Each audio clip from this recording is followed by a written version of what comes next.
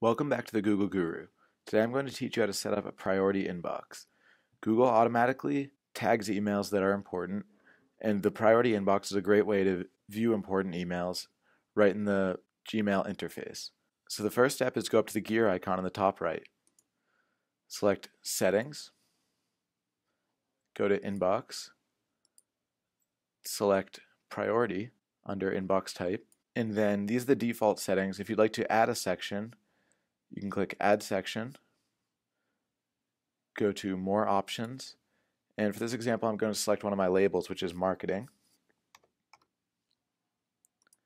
And now I'll have a special section in my inbox just for emails that are tagged as marketing. And then click Save Changes. And as you can see here, I have the following sections in my inbox. I have Important, Starred, Marketing, and everything else. Google identifies which emails are important based on what you open, who you email, and keywords and content within the email. If an email is mistakenly marked as important and it should not be in this section, what you can do is you can check the box next to the email, go to the More tab, select Mark as Not Important, and then it will go into the Everything Else tag.